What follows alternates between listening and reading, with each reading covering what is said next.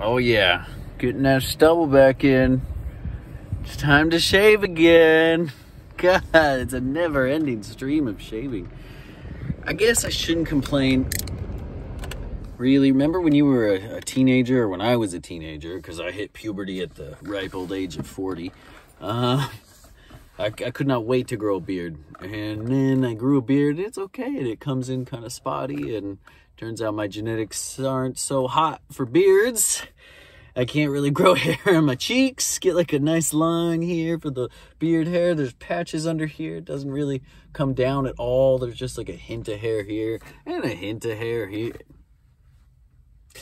And then my wife likes it clean shaven, so I'm clean shaven. Okay, so 2-week notice was put in 2 weeks ago, roughly. Things at work, they're work, right? You show up, you do the job, and that's about it. It's still just as busy. You still have to kind of grit your teeth and work through it. Now you know that you're gonna be free from whatever job you're at. That's one way to say it. I mean, I've got a job that I'm going to after this. Awesome. So it's like a countdown kind of thing, and you have to be very patient as you're going through that countdown. You don't want to slack off, okay?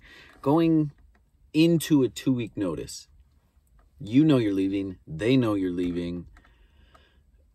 It's understandable that you're not going to have the same stake in whatever company you're working for. In whatever workplace you're at, you're not going to feel the necessity to give it your 100%. And I'm telling you right now, don't do that. Don't slack off. It's not worth it. One, they can just let you go. I mean, there's no reason why you can't be fired after you've put in a 2-week notice.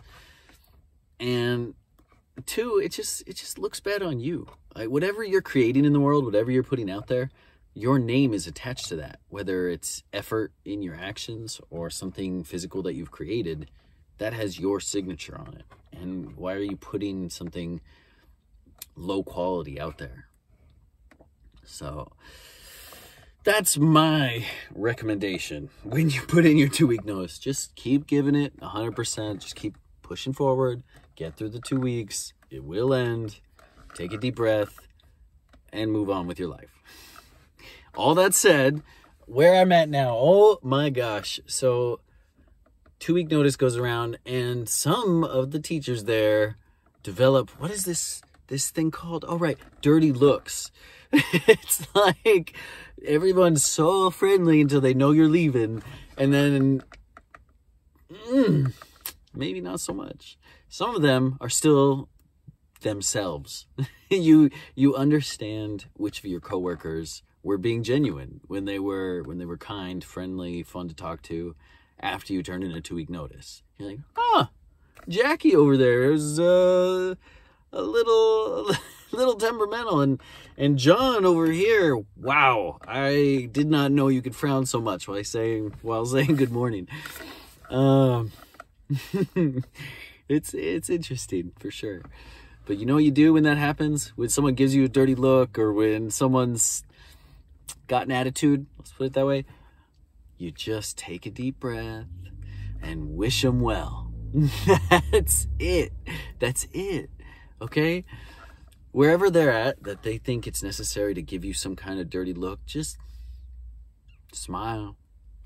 Tell them to have a great day. Help them with whatever problem they got. I'm the IT guy, right? I've got to help out with that stuff. But then, make small talk and wish them well. 9 times out of 10, it's not because of you. It's not on you at all. It's not personal.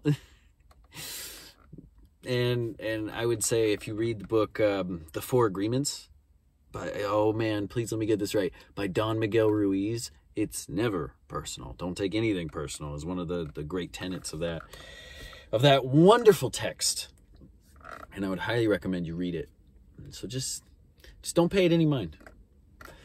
And yeah, that's all I've really got on 2-week notices. Keep putting in 100%. Don't take any reaction you get from anyone at the workplace, whether it's your boss or coworkers personally. Just put in your time and move on with your life. And on a more personal note, that's tomorrow for me. Tomorrow's my last day there. I'm going to show up. I'm going to put everything I've got into it. I'm going to have a good attitude. They're going to have a good attitude for me, and that's all I'm going to see. If anyone doesn't have a good attitude, hey, what do you know? I can walk around the corner and go lock myself in the server room and hang out there. It's going to be a great day. And then it's going to be a great weekend. And then Tuesday, I start up at the new job. I am pumped. I'm very excited.